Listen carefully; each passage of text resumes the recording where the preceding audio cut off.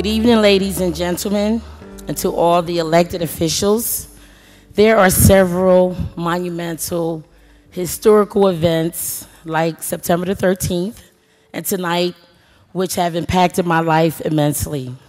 My family, my sisters and my brother, my marriage, the birth of my twin daughters, Nichelle and Michelle, my son-in-law, Kari DeWitt, Brian Conkey, my nephew, Eugene Young, my education, and even starting my career path at DuPont, all of which have influenced my life greatly.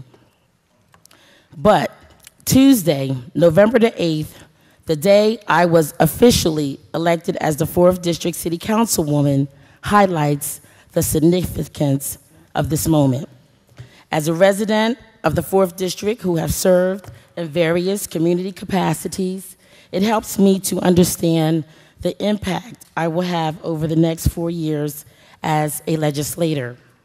On this historical night, January the 3rd, I salute you, my constituents, my volunteers, my family, and my supporters. It is an honor tonight to have the confidence and trust of the people placed in me to serve. As your representative, the public servant, my voice is your voice. With my council colleagues, I will address issues with integrity, clarity, and collaboration regarding the budget, public safety, finance, economic development, and other legislative concerns. Thank you, Eastside, Southbridge, Riverfront, Downtown, Midtown Brandywine, and Trinity vicinity residents for electing me. My endeavor is to continue to work with all of my constituents, all stakeholders, to execute a strategic plan that will catapult the 4th District, the heartbeat and economic engine of the city of Wilmington, to the next level.